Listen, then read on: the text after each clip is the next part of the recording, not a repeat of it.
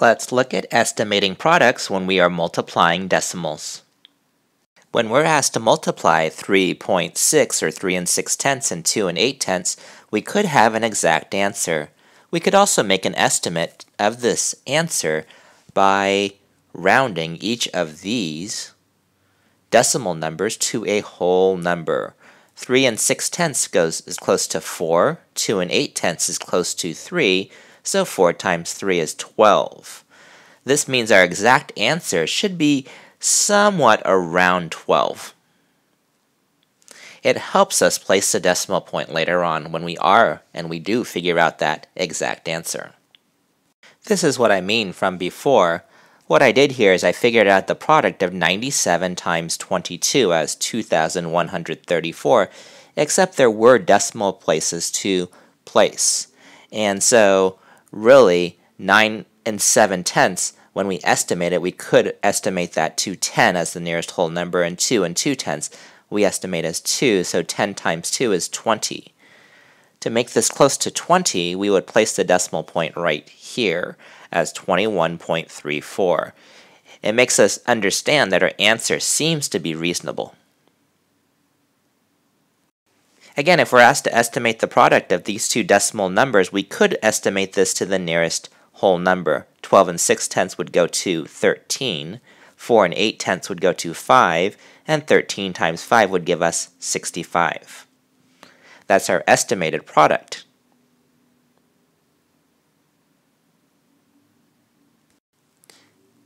To estimate this product here, we have 3 72/100 and 5 3/10. We go ahead and work with the 3 72/100 first, and that rounds to 4. 5 3/10 would round to 5, and we multiply 4 times 5 together to get 20 as our estimated product.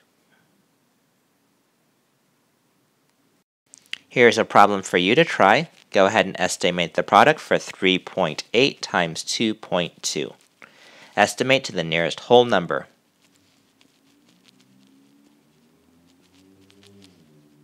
Press pause as you work.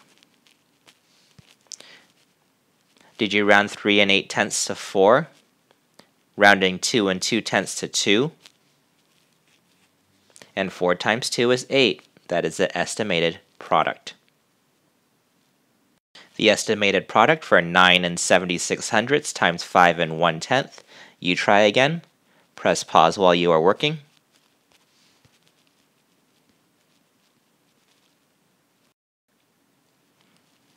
Okay, 9 76/100 rounds to 10, 5 1/10 rounds to 5, and you do multiply those two together to get your estimated product of 50. Another type of problem you might see is if you are asked to estimate the product to the greatest place. In this case, the greatest place here is the tens place. So we would round it to the tens place, 23.7 to 20. 4 2/10 still, the greatest place is the ones place still, so that's times 4, and 20 times 4 is 80. For 812 times 5 8/10, still the greatest place in that first number is now the hundreds place. So 812 rounds to 800, and then we just multiply by 6, because this is 5 8/10 there. And so 800 times 6 is 0048, and then so that's 4,800. For this here, 2,165, greatest place is the thousands place, so 2,165 goes to 2,000, 4 9/10 goes to 5, and 2,000 times 5 is 10,000. And that's how we estimate to the greatest place. And we're still figuring out estimated products.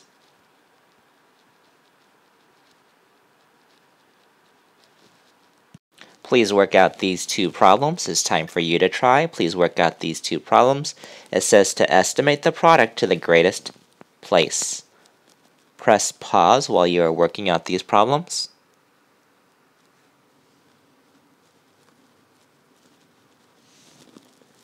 Alright, for this first problem, 327, greatest place is the hundreds place, so that's going to round to 300.